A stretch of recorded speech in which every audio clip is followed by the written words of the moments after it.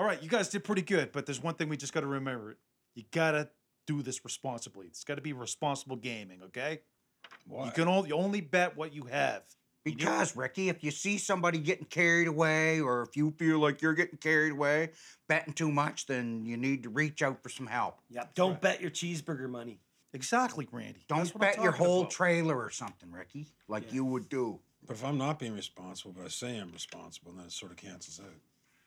No, No. you have to be responsible, and you got to do this, you know. You got to make good decisions. You set your limit.